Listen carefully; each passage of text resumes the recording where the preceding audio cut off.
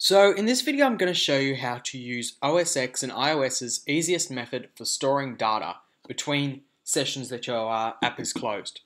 And that method's called NSUserDefaults.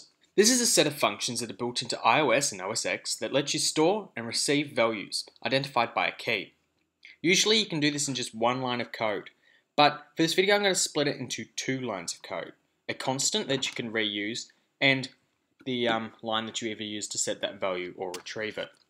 Throughout this video I'm going to be including cards that are linked to posts that include useful reference information, code snippets that you can just copy and paste into Xcode, and of course the reference docs.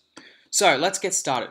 First I'm going to create just a single page application as per usual, and we'll call this defaults. So the first thing I'm going to do is declare a constant that we can use over and over again to either retrieve our values out of NSUserDefaults or set our values in there. So, to of course set a constant, you let, we're going to call it defaults.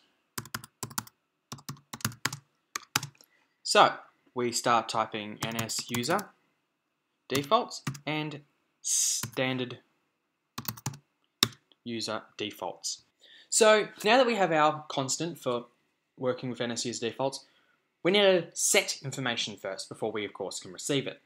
So if we look here, we have a list of functions for setting information into NSUserDefaults. So you can set a boolean, integer, float, double, or a NS array. All these functions do as they say on the tin, setting the, of course, variable type that is in their name, except for the set object.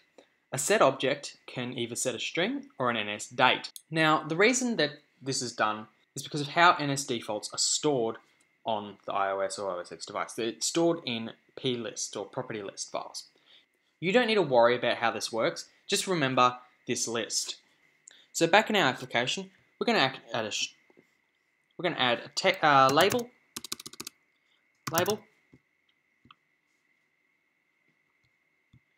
text field, and a button.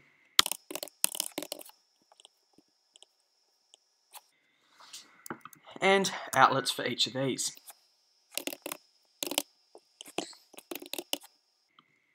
So the first thing we need to do is, of course, set.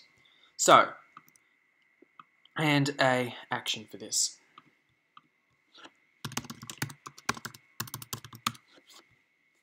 So let's set the string from our text field into an NSUserDefault called our string. So, defaults dot set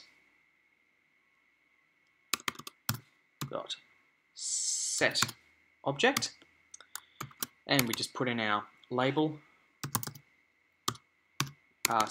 text field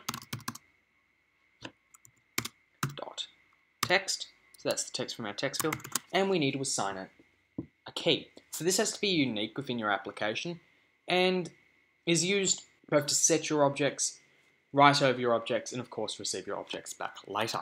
So we're just going to call this our string. So now that we have our string set, so now that we know how to set a string, it's also important that we know how to get one back. So of course there's a separate set of functions for that. This is a set of functions for retrieving values back from NSUserDefault.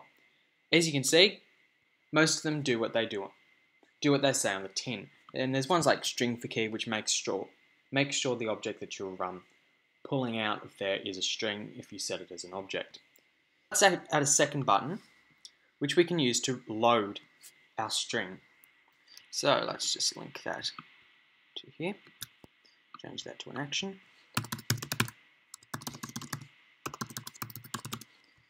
And now we need to get that string out. So let our string equal defaults